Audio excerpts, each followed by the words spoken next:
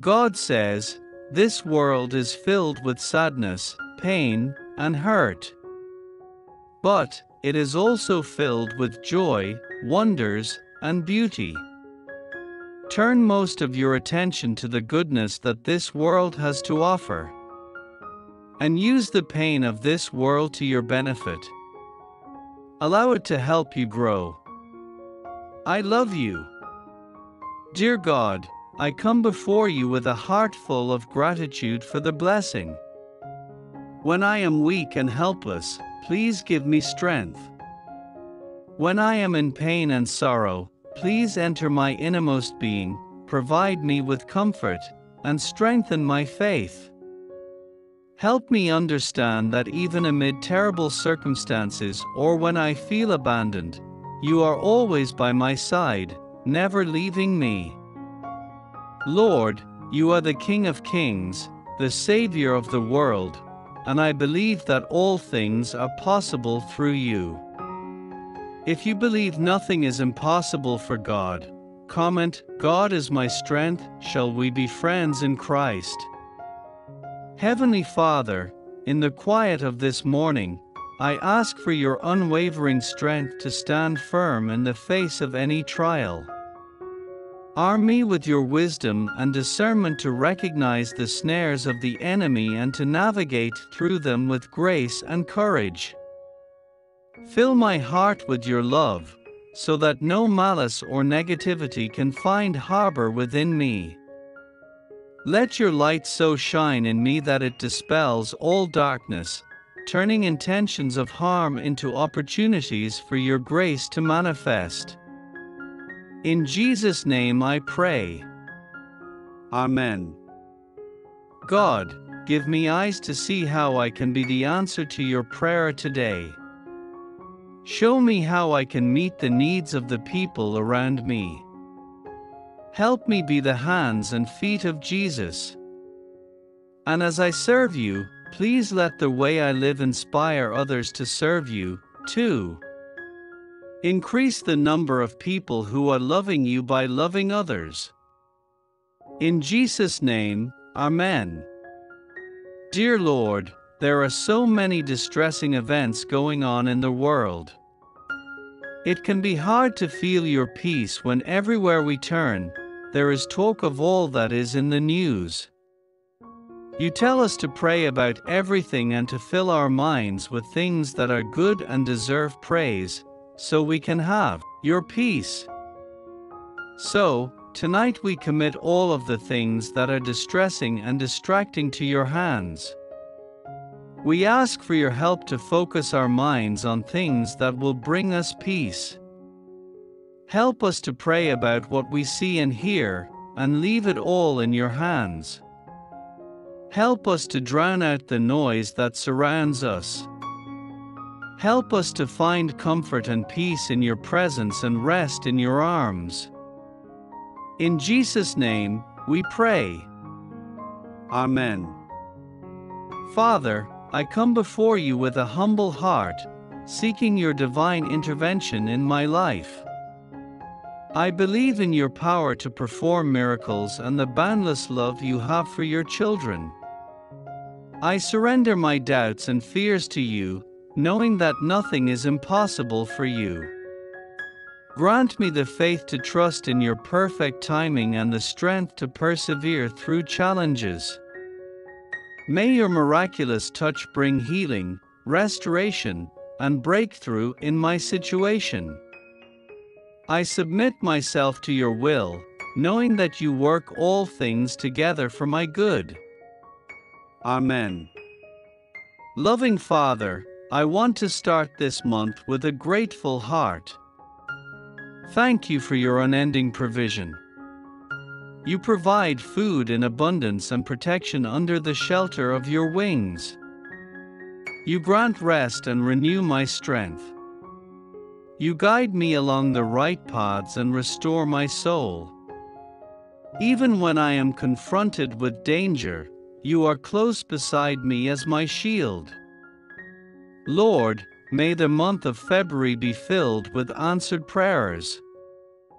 In Jesus' name, Amen.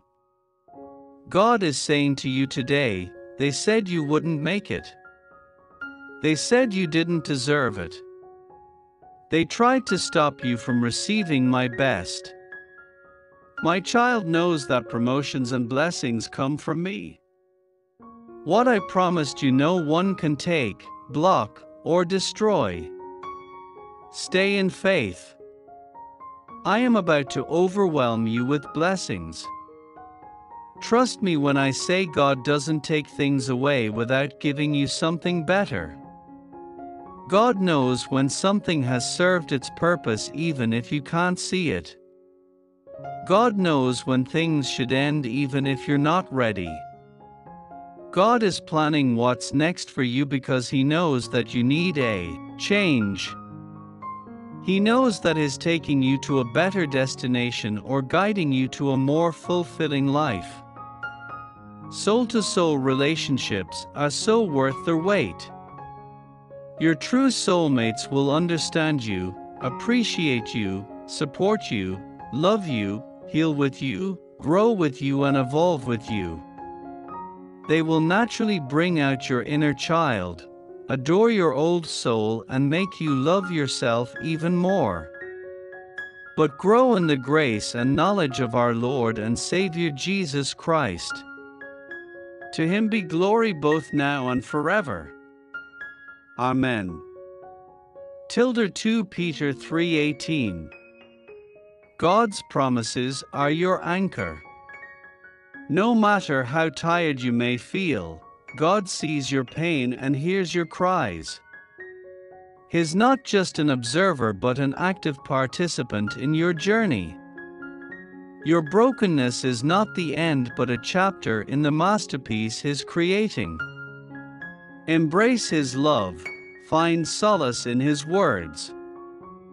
Therefore, everyone who hears these words of mine and puts them into practice is like a wise man who built his house on the rock. Matthew 7:24. God suggests discernment in your relationships because it helps you choose friends wisely. By being discerning, you can avoid negative influences that might harm you. God wants you to surround yourself with people who uplift and support you on your journey. So, use discernment to build positive and meaningful connections in your life. Jeremiah 29 verse 11 I alone know the plans I have for you, plans to bring you prosperity and not disaster, plans to bring about the future you hope for. Amen, if you believe it. There's something so powerful happening in the spiritual realm right now. God is moving powerfully. I truly believe we're about to see God move like never before. Stay ready and in His presence. The supernatural is about to take place. Be ready and stay expectant for sudden victories and favor. He's still God. He's still good. And He's more than able. The Lord Himself goes before you and will be with you. He will never leave you nor forsake you. Do not be afraid, do not be discouraged. Deuteronomy 31 verse 8. Sometimes God takes you somewhere unexpected to help you become the person who can create everything you've ever wanted. Stay faithful. Take it one step at a time. Honor your promises, especially the ones you've made to yourself, and get ready.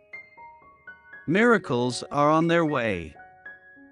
Romans 12 verse 2 Do not conform to the pattern of this world, but be transformed by the renewing of your mind. Then you will be able to test and approve what God's will is, His good, pleasing and perfect will. Amen. God allowed Peter to fall in the water, but didn't let him drown. God allowed Daniel to be thrown into the lion's den, but didn't let him be eaten. God will always get you out of your situation. You need to have more faith in Him and stop doubting Him. Amen if you believe it. Finally, brothers, rejoice. Aim for restoration, comfort one another, agree with one another, live in peace, and the God of love and peace will be with you. 2 Corinthians 13 verse 11. One day you will understand why your timing was perfect and why things had to happen exactly the way they did. To protect you, to guide you, and to redirect you to where you were always meant to be. Trust the process of your path, evolution and growth. It's all divine timing. Strange, isn't it? You know yourself better than anyone else, yet you crumble at the words of someone who hasn't even lived a second of your life. The world is filled with people who think they know you. Listen to your own voice. Only you can tell if it aligns with what you want or not. I saw Satan fall like lightning from heaven. I have given you authority to trample on snakes and scorpions and to overcome all the power of the enemy. Nothing will harm you. Luke 10 verses 18 to 19. As water reflects the face, so one's life reflects their heart. Guard your heart above all else, for it determines the course of your life. Proverbs 27:19 for 23.